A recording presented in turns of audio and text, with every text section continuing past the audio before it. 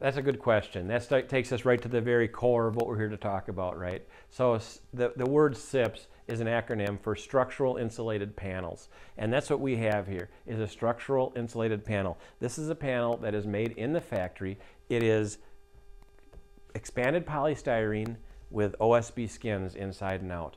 The idea behind SIPs is to eliminate as much structure as possible so that we're eliminating thermal bridging, we're eliminating air infiltration, and we're creating a very high R value.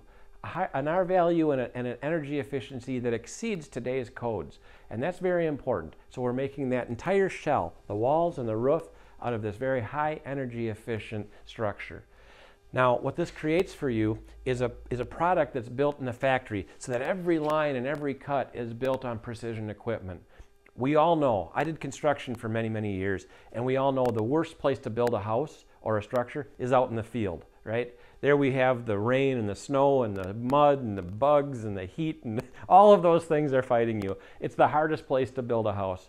But in the factory, where we have this perfect environment, everything set up, that's the best place to build a house. So this is what we consider today as off-site construction. That's kind of a catchphrase in the industry because more and more builders are recognizing the value of off-site construction for a couple of reasons.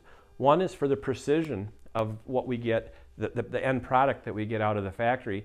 The other is the labor shortage that we deal with, especially skilled labor. And so it takes fewer skilled laborers to erect this house because the skill's been done in the factory. It's already square, it's already rigid and ready to go. So that's the basics of what a structural insulated panel is. It's a high energy efficient, and from Intercept, it's a ready to assemble structure that can be put together on your site according to your plans.